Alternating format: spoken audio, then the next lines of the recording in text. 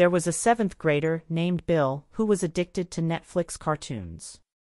He spent hours every day watching his favorite shows, often staying up late to finish just one more episode. Bill's parents were concerned about his addiction. They knew that too much screen time was bad for him, and they worried about how it was affecting his schoolwork. So they started to limit Bill's TV time. Bill's mother came up with a plan. She decided to use Bill's love of Netflix cartoons to motivate him to do his homework.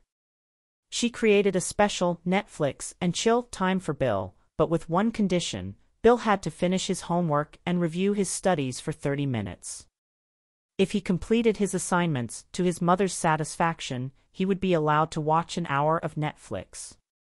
Bill was reluctant at first, but he figured it was better than not being able to watch at all, so he agreed to give it a try.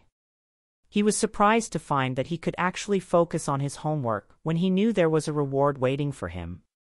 He began to complete his assignments on time and even took some pride in doing a good job. Soon Bill developed a new habit. He would come home from school, have a snack, and then sit down at his desk to do his homework and study without being asked. When he finished his work, he would proudly present it to his mother for her approval. And then he would settle in for an hour of his favorite Netflix cartoons. Bill's parents were thrilled with the results of their plan. They had finally found a way to get Bill to do his homework without having to argue with him about it. And they were even more excited to see their son take pride in his academic accomplishments.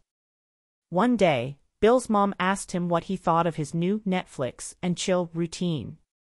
Bill smiled and said, "I actually like it, Mom. It helps me focus on my homework, and I know I'll have time to watch my shows later." Bill's mom was so happy to hear that. She knew he would be more successful in school and in life because he had learned the importance of self-discipline and delayed gratification. The moral: the power of habit can be a powerful tool for positive change. By creating a consistent routine and providing a reward, you can help children develop good habits that will serve them for a lifetime.